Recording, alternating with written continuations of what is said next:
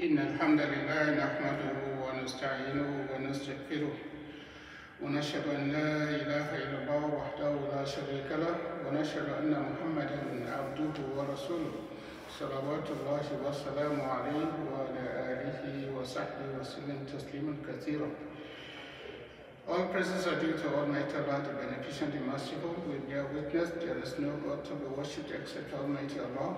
We thank Allah subhanahu wa ta'ala for guiding us to Islam. Alhamdulillah wa kafa biha ni'mah.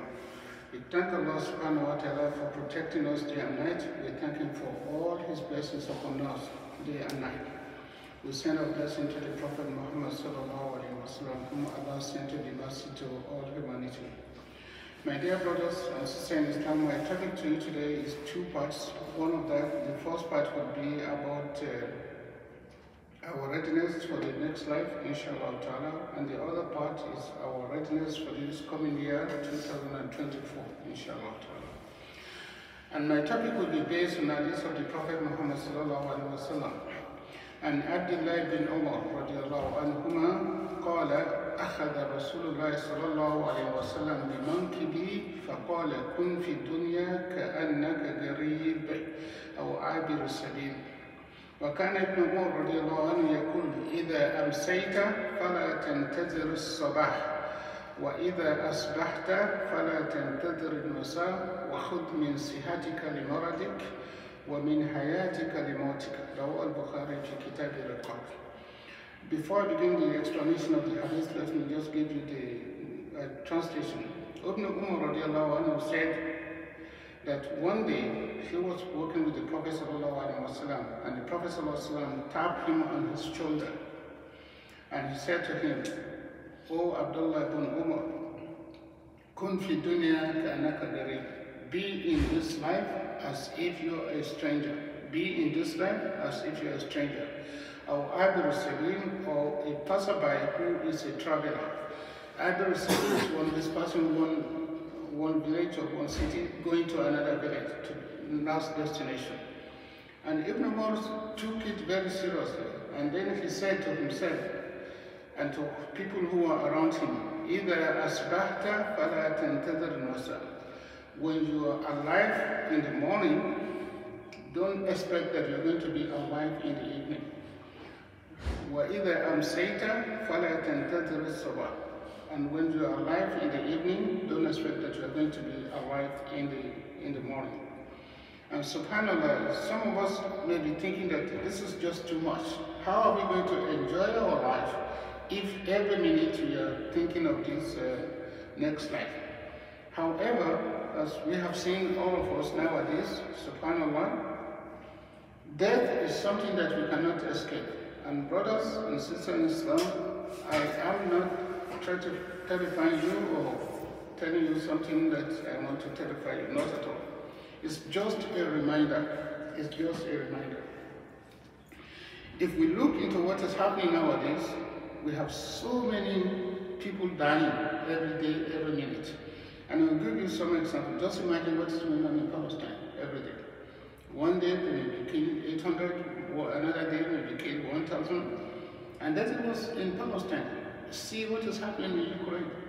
Every day they are killing one another. And this is man-made war. Man-made war.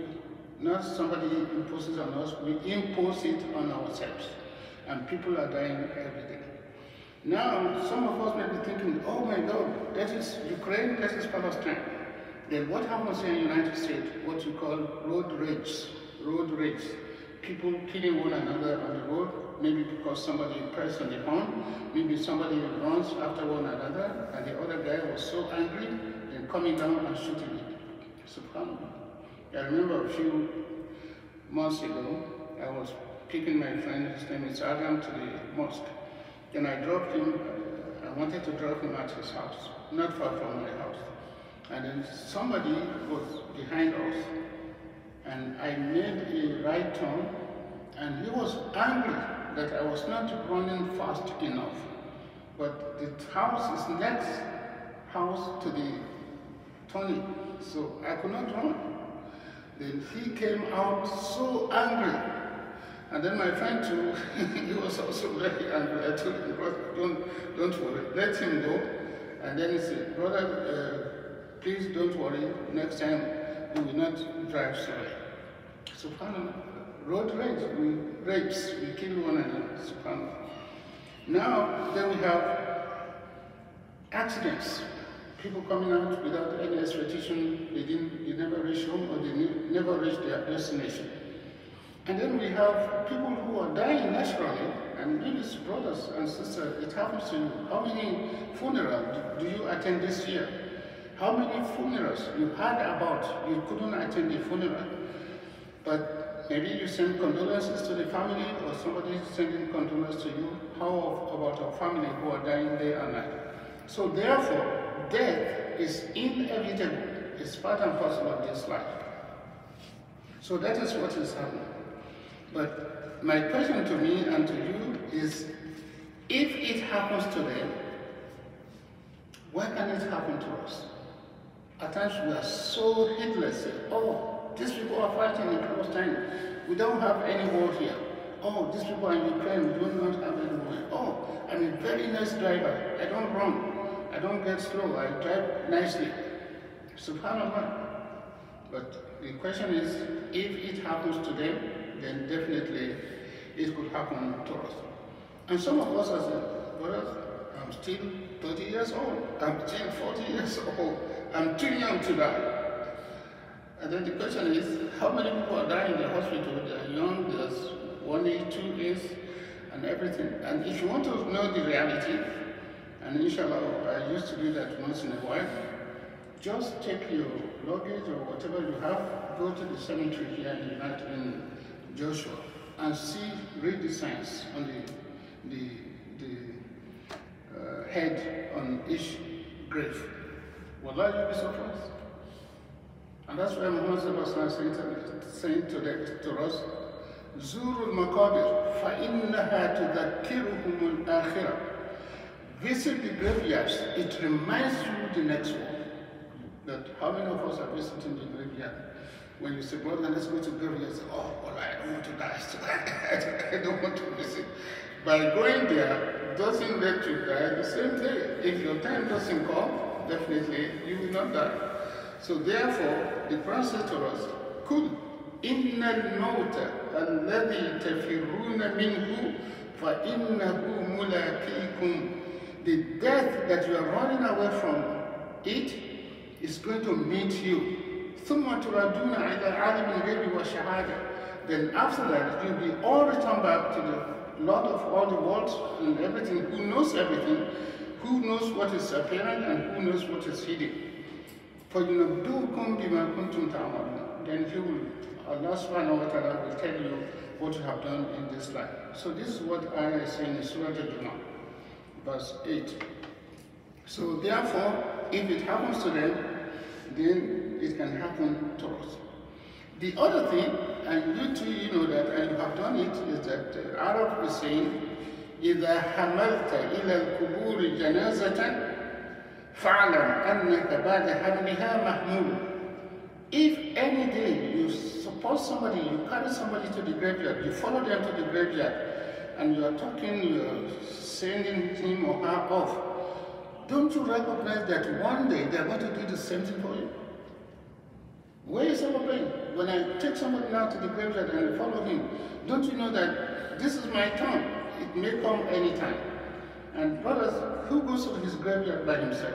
Nobody. Nobody goes to his graveyard and says, oh, I have Mercedes-Benz, they're going to carry me in my Mercedes-Benz. Oh, I have this house, they're going to lead me there. Nobody goes there by himself. Somebody has to carry him there. Subhanallah. إِذَا حَمَلْتَ إِلَى الْقُبُورِ جَنَازَةً فَعْلَمْ أَنَّكَ بَعْدَ حَمْلِهَا مَحْمُولٌ. You recognize that one day when others are going to take you there. So this is what is happening. And Quran also reminds us in Surah Al-A'raf, Allah subhanahu wa ta'ala is saying to us, وَلِكُلِّ أُمَّةٍ أَجَلٌ فَإِذَا جَاءَ أَجَلُهُمْ لَا يَسْتَأْخِرُونَ سَاعَةً وَلَا يَسْتَقْدِمُونَ. Everybody, every nation has its own decreed time. When that time comes, they are not going to move it forward 1 minute, they are not going to decrease it 1 minute. If I do not die today, then it's because my time has not come. And if everybody plotted to kill me, it won't happen until my time comes. At times some of us are saying, oh my God, how could 800 people die 1 minute? How could 1,000 people die 1 minute? Don't we know now that all these gadgets we have in our house, if the electricity want to shut off 1 million customers, they just switch off 1 minute. All 1 million people, they will not have electricity. Our life is in the hand of Almighty Allah, and He assigned angel to be in charge. And when that angel switch off, say, take all these lives, one in Nigeria, one in Pakistan, one in Tokyo, one in Karachi, they just take them off. So to do that for Allah is something very, very simple. So therefore, my brothers and sisters, we should not be heedless and thinking that if it happens to them, it will not happen to us. It may happen to us. And once again, I'm not fighting you. This is just a reality. This is just a reality. And then people are saying, how is it going to come? Quran says it's going to come to you accidentally when you do not expect it. I may be so healthy, so nice, so good. I do everything that Islam wants me to do. And say, God, I want to live 100 years. And God says, that's just too much for you. This is the time. And when the angels of death comes, we normally call him Israfil, maybe somebody else, and say, Sadiq, God, can I say to him, you know what, let me tell my wife, whether I should board now or I should board 2 minutes. No. When he says to you, board, you board. When he says, come on, take your luggage and let's go, you have to go. So therefore, we just have to do what we are supposed to do. And therefore, the Prophet ﷺ says to us in this hadith itself, say, Kun fi dunya ka'annaka garib. When you're in this life and you're alive today, be there and prepare yourself as you are a stranger. You are a stranger. Or you are a traveler. That is, you have a destination. And our destination is the next life. Our destination is the next life. However long we live in this life, believe it or not, it's a very short time. Maybe 50 years, maybe 60 years, maybe 100 years, maybe more than that. But compared to the next life, it's a very short time. So therefore, the Prophet ﷺ said to Abdullah ibn Umar, and he held on his shoulder, Kun fi dunya ka'annaka garib. Be in this life as if you are a stranger. Or Abir Sabil, or a traveler. And now, beautiful, whenever the Prophet ﷺ told us something, and he wants to give us a vivid example, Allah has blessed him to what they call Jawami al-Kalim, that is, few words which are so impressive, so inclusive that everything could be put into it. Abir Sabil, or they call him traveler, is a fascinating example. Suppose now, subhanAllah, I want to go to New York. What do I do? I cannot just tell, oh brother Muhammad Ahmad, I love you, I'm traveling tomorrow. I just take my luggage, go to the airport and say, I'm going to New York. No. What do? I make a reservation. I buy a ticket. I know my destination. I'm going to New York. Then I buy a ticket to New York. Then if I go there at the airport and say, sorry, where are you going to say, I don't know. People think, what's wrong with you? How could you come from Fort Worth and you don't know your destination? Maybe they call me police and say, maybe this person is sick. So therefore, as a traveler, you make a reservation, you know where you're going, your destination, you make preparation. They call it Zad, preparation. You have little bit dollars in your hand, and you know where you're going. And then you must be healthy. If I go to the airport and I'm sick, then nobody's going to pick me up. So therefore, if as a traveler I have to make preparation, then the Prophet ﷺ said to me, make preparation for this life that is coming. And Quran says, don't be doubtful at all. This time is going to come. When is what we do not know. When is what we do not know. We do not know. So therefore, the first thing then is that as a traveler, you make your nice preparation. You take your ticket, you make your reservation, you know where you're going, and do everything so that when you go there, you're going to be happy. Otherwise, if you do not make a nice reservation, then you pay the price. Then you pay the price. This is what the hadith is telling us. Kun fi dunya ka'annaka gharib. Being described as you're a stranger or you're a passerby who is a traveler. And if you're a traveler, you make all the necessary things that you have to do. Now, Ibn Umar radiallahu anhu had this from the Prophet sallallahu alaihi wasallam. Then what meaning does he give to it? Then Ibn Umar says, فَإِذَا أَصْبَحْتَ فَلَا تَنْتَظِرِ الْمَسَاءَ. So part of the preparation is that if you are alive in the morning, think that you may not be alive in the evening.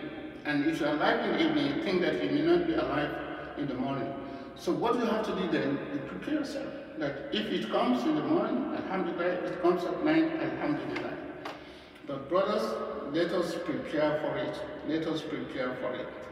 Now that it's not going to come, yes, it's going to come anytime. Innama ya'tikum baghtah. It's going to come accidentally. So we just have to prepare for it, inshallah ta'ala. And this is something very nice. Then Ibn Umar says, وَخُذْ مِنْ حَيَاتِكَ لِمَوْتِكَ وَمِنْ صِحَّتِكَ لِمَرَضِكَ. When you are healthy now, and alhamdulillah, all of us are healthy. When I see you here, you are healthy, that's why you are able to come here. You can walk, you can talk, you can see, you can move, you can do everything you are going to do, and that is a sign of your healthiness. You are healthy. So Ibn Umar says, when you are healthy, take some of this health and make reservation for a time when you are not going to be healthy. A time will come. If you live long, wallahi, you are not going to be able to come to the mosque all the time. Or you come, you have to sit on the chair, or you come, you have another leg, maybe one, maybe two. SubhanAllah. Not because you don't want to sit down, because you need another leg, maybe you're sick. So Ibn Umar says, take advantage of healthy time and make preparation for the time when you are going to be sick. And sickness, no, it's going to come too. Not because you do something wrong, it's because they call it old age. Senior citizen, it's going to come, unless you don't live long. Unless you don't live long. All you used to eat before, you will not be able to eat it. All you have to jump before, you will not be able to jump at it before. Everything you need to do quickly, although you will not be able to do it anymore. And I give you an example of myself. In my department at TCU, a few years ago, they said they were going to make for us elevator. I am in third floor. And I said, we don't need any elevator. And one of those people who said, we do not need elevator. Wallah. Wallah, now, when I come to the office in the morning, I couldn't go up unless through elevator. When I walk from one step to second floor, third floor, I feel it. And I want to take elevator. And then at times, my colleagues say, sorry, let us go up. So no, I take elevator. SubhanAllah, this is what is called old age. And now, what happened? SubhanAllah. And a time will come, brothers, you are not going to see as before. You are not going to see things as before. And I told some of you, my father, I used to tell my father, if you want to put thread into a needle, I said, sorry, put this thread into the needle. I said, Dad, this needle, the bottom of it is so big, can't you see? And I said, baby, wait for your time.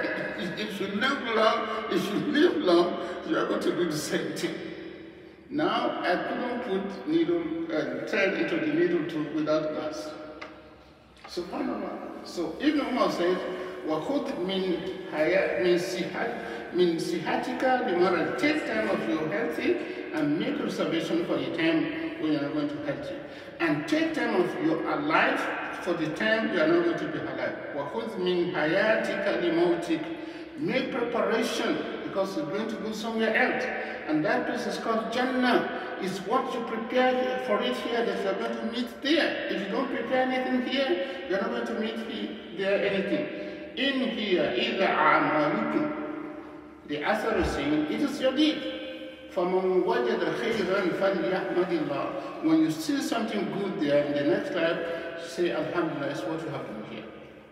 فَمَنْ وَجَدَ غَيْرَ ذَلِكَ, and if you see something different, فَلَا تَلُمَنَّ إِلَّا نَفْسَكَ. Don't blame anybody except yourself, because it's what you prepare for that you make today. So this is what the Prophet ﷺ is telling us in the Hadith, saying that كُن فِي دُنْيَا كَأَنَّكَ دَرِيبٌ أَوْ عَابِرُ سَبِيلٍ. So may Allah make it easy for us, inshallah ta'ala. Let us all think of it and just do a little bit every day, little bit every day, little bit every day, and make a deposit over there every day. And believe it or not, when the day of judgment comes, then we have had so much salvation there. May Allah subhanahu wa ta'ala give us good health and give us good life so that we turn back to Almighty Allah happy. And may Allah accept everything that we are doing from us. أقول قولي هذا وأستغفر الله لي ولكم ولسائر المؤمنين إنه هو الغفور الرحيم.